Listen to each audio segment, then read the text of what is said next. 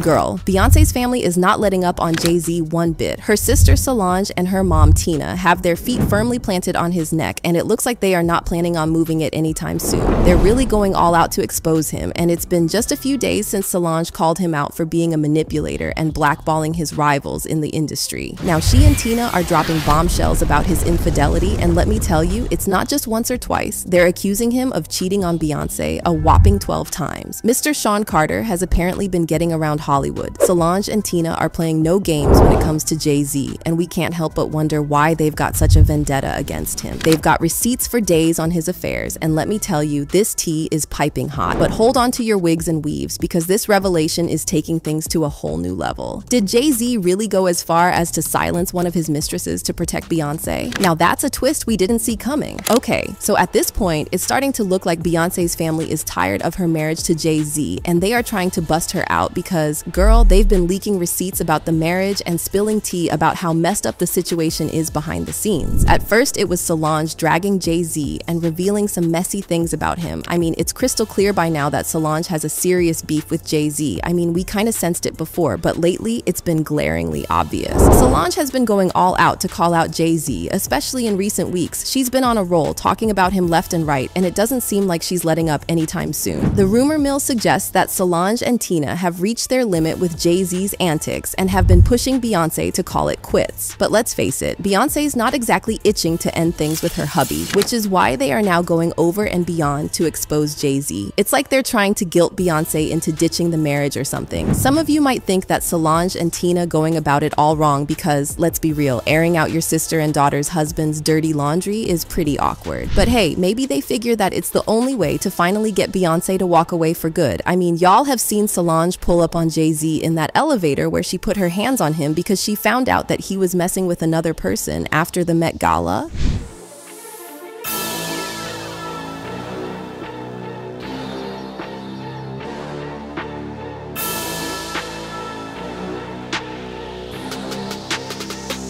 Solange and Tina are now on a mission to make sure everyone knows they're not messing around when it comes to their feelings about Jay-Z. Lately, they have been going to great lengths to shine a light on Jay-Z's true colors, hoping Beyoncé would finally see the light and leave him. One of their boldest moves was backing singer Maya in exposing Jay-Z's alleged attempt to cheat on Beyoncé with her. According to the tea spilled, Jay-Z supposedly tried to get cozy with Maya, but when she shut him down, he reportedly used his influence to sabotage her career. In case you missed the drama, Maya collaborated with Jay-Z on the remix of her song Best of Me. One of the producers spilled the beans, saying Jay-Z felt slighted because he thought Maya wasn't grateful enough for his feature on her track. The producer said, "So Jay came to the studio that night at the Hit Factory. He got it right away, he understood what it was, but he didn't like Maya's vibe in the room. He looked at her like she was a spoiled brat because she was. Jay looked at her like, I'm about to rap on your record, you're about to have a hit, and I don't think you really appreciate it." The producer claimed that Jay-Z then stormed out of the studio, after which people in the studio said to Maya, "Yo Mia, Jay wants to do the record, but he feels like you're not even giving him any love, like no thank you or none of that." And just when you thought the drama had settled, Jay-Z returned to the studio and Maya found herself having to play nice with him again. Reports from back then suggested that Jay-Z made some moves on Maya, but she shut him down, and that apparently got him all riled up. The producers even tried to spin the narrative, painting Maya as the ungrateful one for not showering Jay-Z with thanks for his feature. But the saga didn't end there. Fast forward to 2014, when the infamous Jay-Z and Solange elevator showdown shook the world. Suddenly, rumors started swirling about Jay-Z's alleged infidelity, and guess who got pulled back into the spotlight? You guessed it, Maya! People started pointing fingers at her, accusing her of being Jay-Z's secret fling. And let me tell you, things went from bad to worse when Beyoncé dropped her Lemonade album. Maya found herself smack dab in the middle of it all, accused of being the mysterious Becky with the good hair. Talk about getting caught in the crossfire. She was dragged so hard that she eventually had to come out to deny the allegations. A fan on Instagram asked her, "Heard you and Jay-Z had an 11-year affair. Are you his side chick or nah?"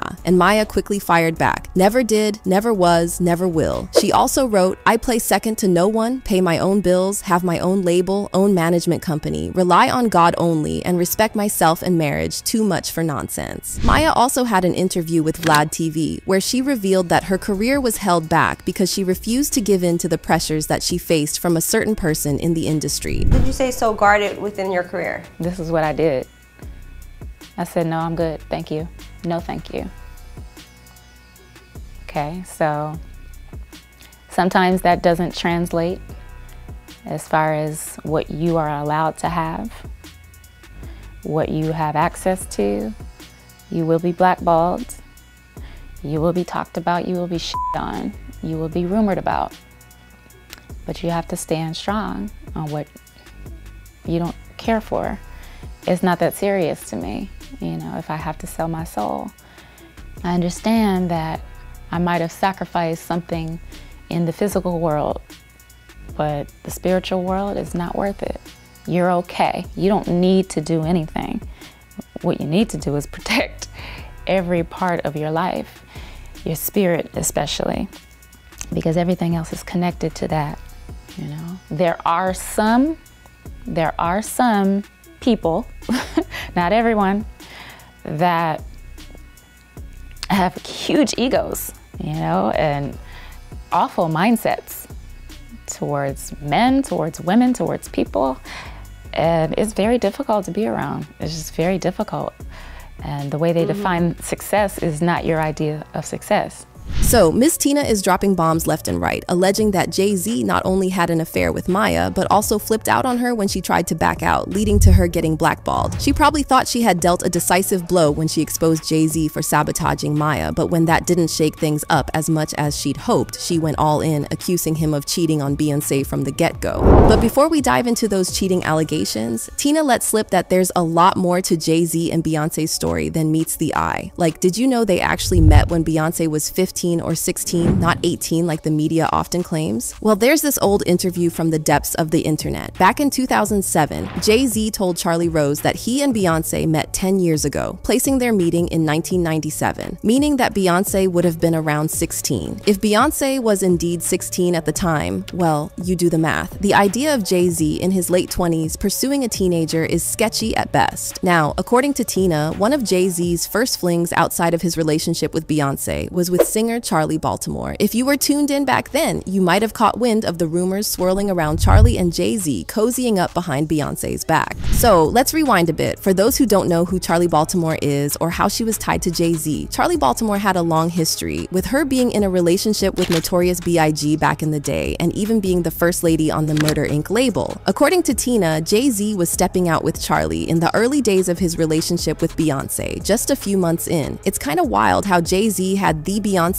all to himself, but he was still cheating on her. Seriously, what do these men even want? But somewhere along the line, Charlie had had enough of playing second fiddle to Beyoncé and being a side piece, so she decided to cut ties with Jay-Z. You'd think Jay-Z would take the hint and leave her alone, right? Especially considering he was with Beyoncé. But nope, Jay-Z didn't take it lightly. Instead, he got all worked up when Charlie moved on with another man. Remember that time Jay-Z got caught up in a club stabbing? Yeah, that one. He claimed it was because the producer was bootlegging his album, Volume 3, Life and Times of S. Carter, and selling pirated copies, but Tina is calling BS on that story. According to her, the real reason behind the stabbing was Jay-Z's jealousy over Charlie moving on. Getting heated over your ex-fling finding someone new when you're dating the Beyoncé is plain sinister, cause what on earth? But Tina wasn't just making stuff up. Rapper Cam'ron chimed in, backing her up and confirming that the stabbing incident was indeed over Charlie. Crazy, right? It wasn't over no money.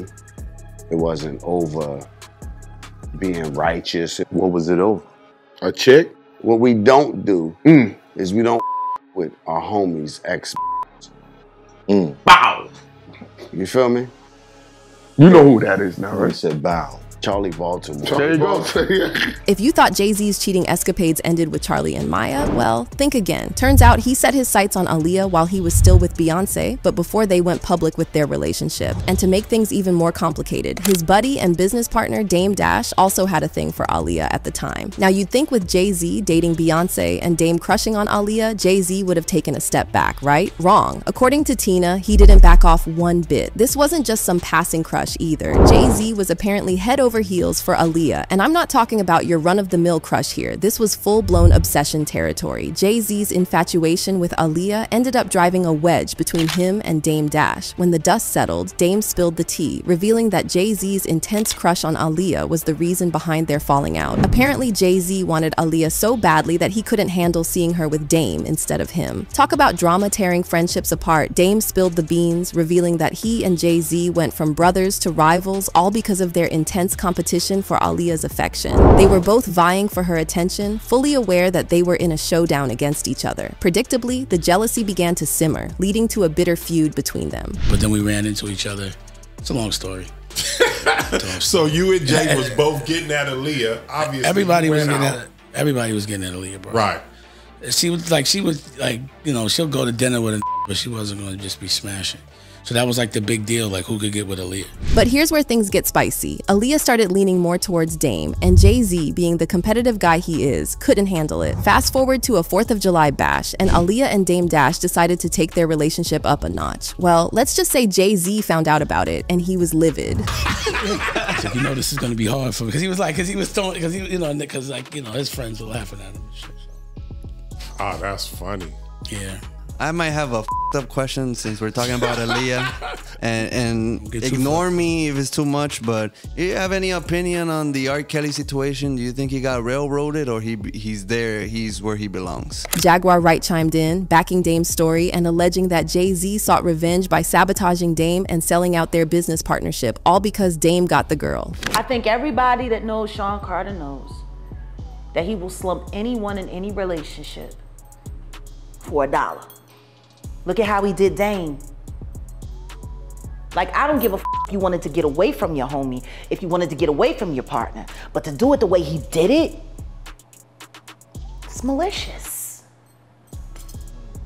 But maybe that was because he was the girl that didn't want you.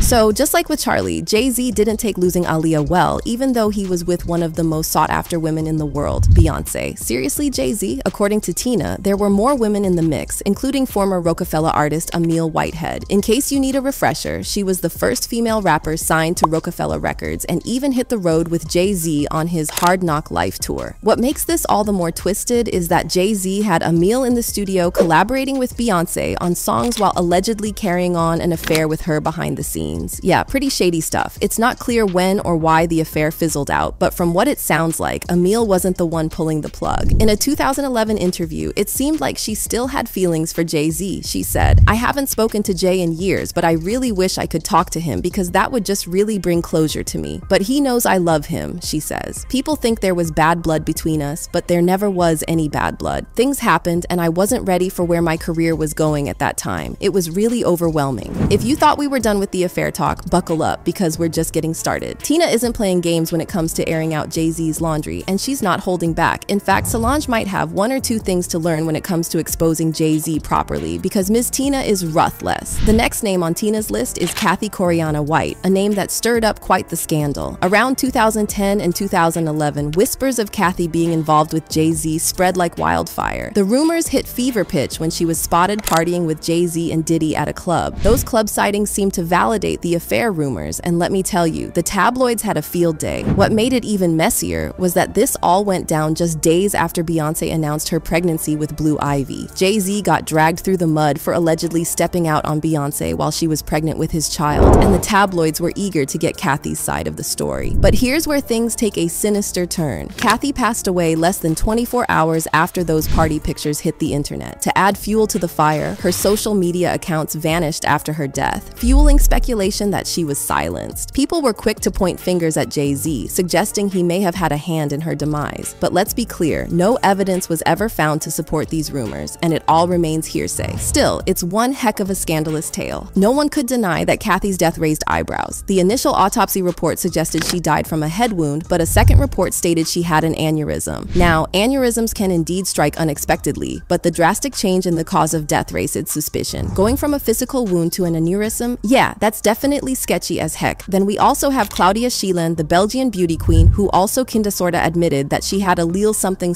with Jay-Z. According to Claudia, "I was with my girlfriends and he sent over a drink to us. He had this huge bottle of Ace of Spades champagne. It must have been 6 or 10 liters. He told me, 'I've been all over the entire world, but the girls in Antwerp are the prettiest girls.'" Claudia didn't delve into the specifics of what went down between her and Jay-Z, but she dropped hints suggesting they got intimate, noting that he didn't mention Beyoncé or or their daughter, Blue, throughout their night together. Now let's talk about another familiar face in the industry, Tiaira Mari. The twist in Tiaira's alleged affair with Jay-Z is that Beyoncé reportedly got wind of it and put a stop to it. You might recall Jay-Z's claim that he dropped Tiaira from the label due to poor album performance. Well, according to the grapevine, that was a big fat lie. Allegedly, it all stemmed from a messy affair gone sour. According to a juicy blind item, the tangled web began with L.A. Reid allegedly having an affair with Tiaira. Then, supposedly, he passed her along to Ray J, who allegedly handed her off to Jay-Z. Talk about a scandalous game of musical chairs. Told you before, Aaliyah was SA'd as a minor by several producers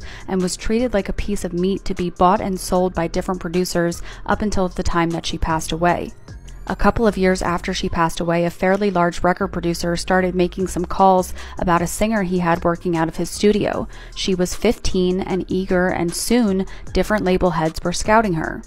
And this is allegedly Tiaira Mari. Soon, she was sold to this pseudo corn star and celebrity sibling. You can also take a guess at that one. He loves controlling vulnerable women. It is his specialty.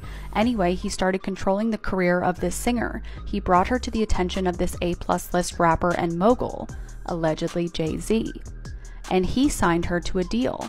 By the time all of the ink was dry, she was just shy of being legal. This whole saga is a twisted roller coaster, especially considering Tiaira wasn't even 18 yet at the time. But wait, because the plot thickens even more. See, Ray J and Tiaira went public with their romance in 2006, not long after she got the boot from Jay-Z. She was 18 and he was 25 then, but rumors swirled that their connection might have started before she reached legal age. Now, here's where things start to get fishy. Tiaira was reportedly working on her second album after the drama of her debut.